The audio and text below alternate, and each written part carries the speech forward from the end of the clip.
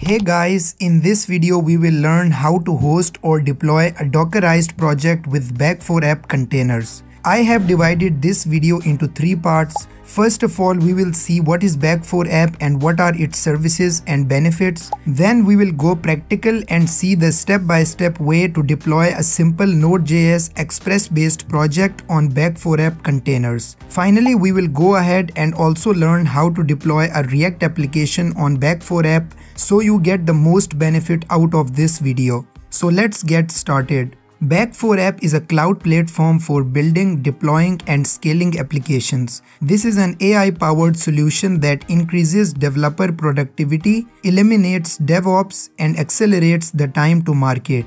Basically, we can create and ship an entire project from scratch using Back4App, which at the end will also be powered by modern Docker containers. Back4App contains 3 main services or products. Backend as a service, through which you can create a real-time database and at the same time write RESTful APIs within Back4App itself, and then use the full backend in your local project such as in React or HTML projects. So in short, it provides an entire backend as a service. Then we have the next service that Back4App provides, and that is containers as a service. Now with this one you can deploy your Dockerized application from a Git repo and get it hosted right away. And this is the one that we are going to cover in this video practically. Finally, the third service that Back4App has for us is an AI agent. Now this is an amazing one because with this one we can build, deploy and make changes to the apps with just using prompts, and this is great for automation.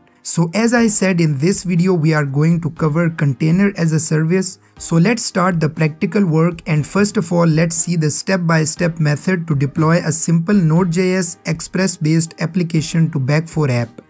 Let's sign up to Back4App. I would like to sign up with my GitHub account. I will click authorize Back4App and there you go, I am logged in.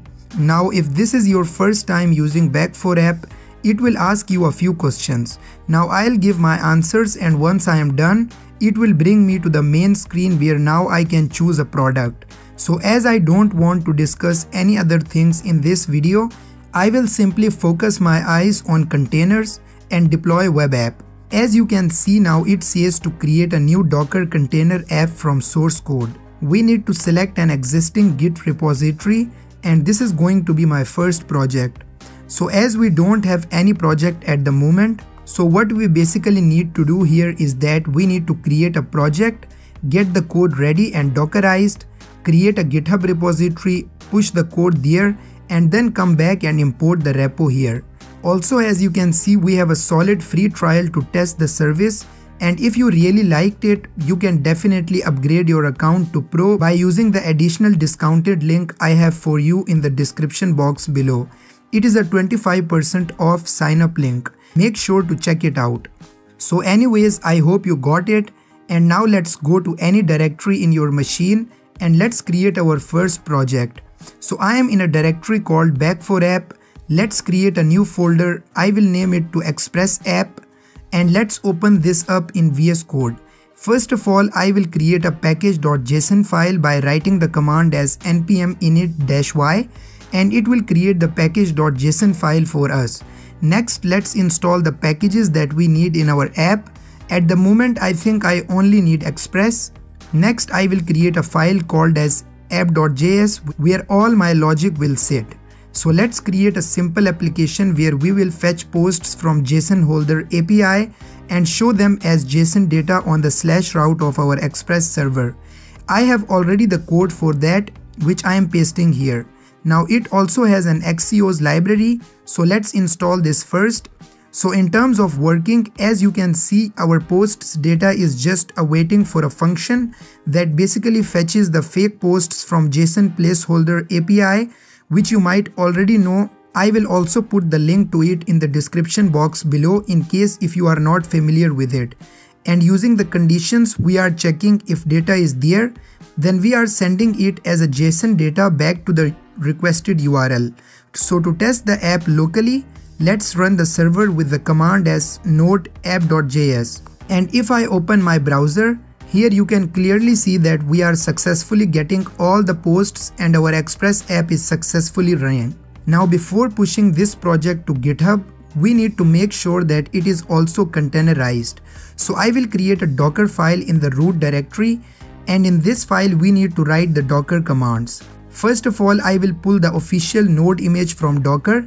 Then I will set the working directory as /user/src/app. Then I will copy package.json files to the container location. Then as we have copied the package.json file, I will write the command as npm install to install the required packages. Then I will write copy ... to copy remaining files such as app.js file to the container. After that, I will expose the port 3000, and finally I will write the command as node app.js, and with this we are done with the Docker file. Now I will build it with the command as docker build -t and the name of the container.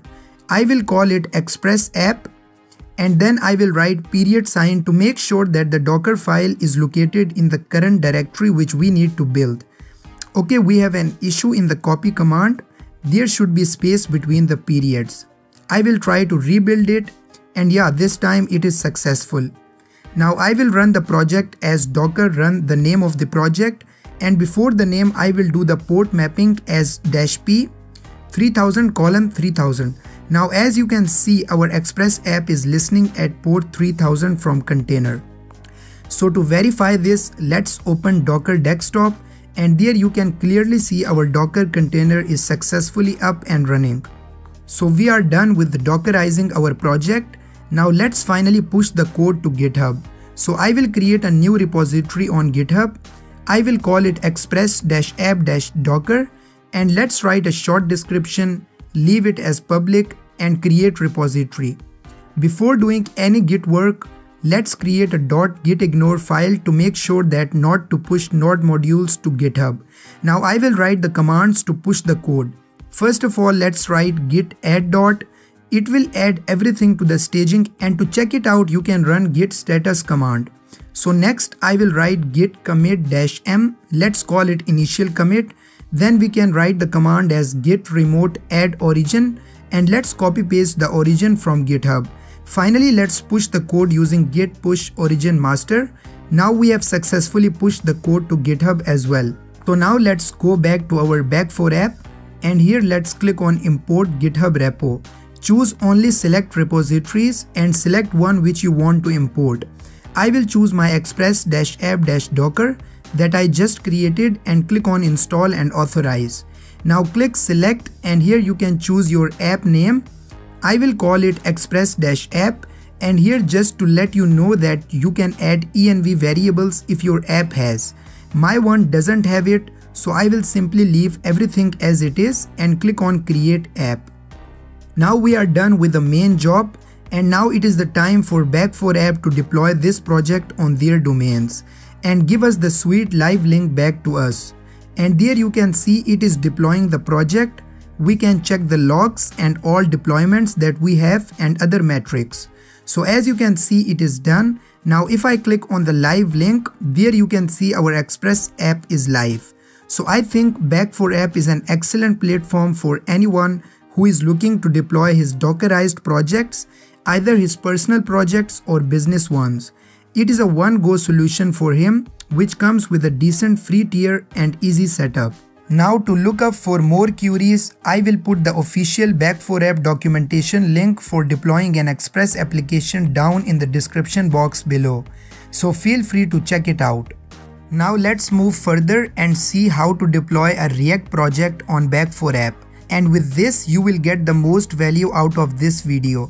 So here we have a simple React application with just a card component that is basically a simple card which is just showcasing a technology, and it is having some props which are passed from the main app.js file where the card is called. And I am just mapping an array of data file which I have in the src, as you can see in my folder structure. And the data includes a title, description and an image of a technology. And I have 3 objects there. Then I have all my CSS in the index.css file. And that's it. Now if I run this project by opening a new terminal and with the command as npm run dev, it will be started. And as you can see, it works well, and we have our simple React app running on port 3000. Now it's time to make it containerized in order to be able to push this or deploy this on Back4App. So let's follow the same steps as we done before in the Express project. And one thing more, as Create React app is getting older and not supported by React team anymore, so this project is using the latest React plus Vite setup, which is the most recommended way to build React applications these days. So anyways, let's create a Docker file in the root, and here I will actually copy paste the following commands, and don't worry, I will share the official step-by-step documentation for deploying both React and nodejs in the description box below, so you can easily see and deploy any of your own personal projects on Back4App.